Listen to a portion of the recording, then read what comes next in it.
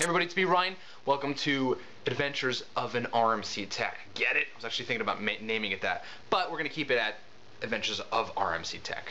Be kind of cool though, Adventures of an RMC Tech. Anyway, I got a Toshiba laptop, and here's the thing with this. The customer called and said that they had a virus. They tried to repair the virus. The virus damaged Windows files, which is very normal. That happens a lot.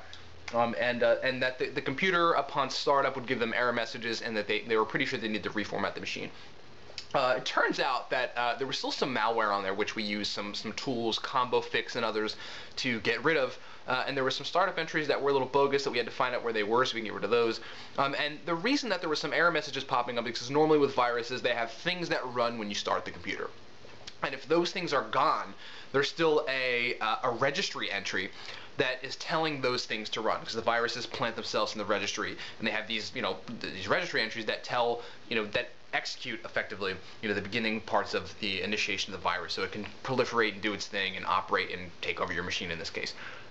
So deleting the registry entry, because the viruses are already gone, we deleted all the malware, made sure it was gone, takes care of that problem. So there is no actual problems with the operating system, but rather registry entries that are left over that are calling something that isn't there.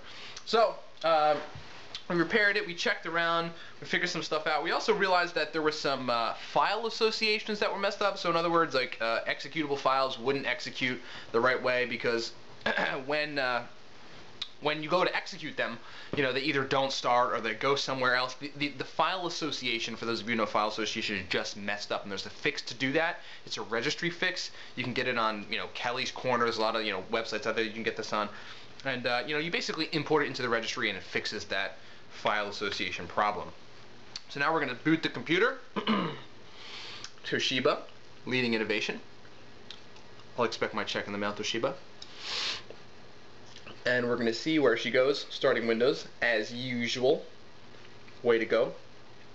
Waiting on you. I think Windows 7 this is Windows 7 Home Premium. It's a relatively quick startup process. I've actually never looked at the Chromebook. I've heard a lot of good things about the Chromebook and how, quick the startup process is with the Chromebook. It's going to be pretty cool. I have a Toshiba. My laptop is a Toshiba satellite, and I have Windows 7 on it.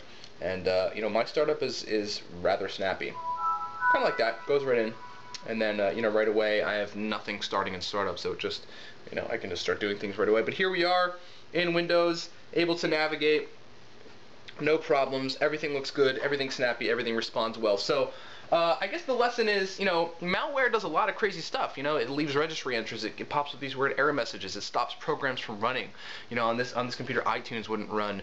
And there was a reason for that. There was registry entries that were deleted. And as long as you understand the structure of Windows, some of the underlying functional parts of Windows, and you can make changes to them, and you can affect them positively to reverse changes made by malicious programs, then you're gonna be okay. So that's what happened. We fixed it. We get to bring it back today to the customer in Copley, and we're happy about that.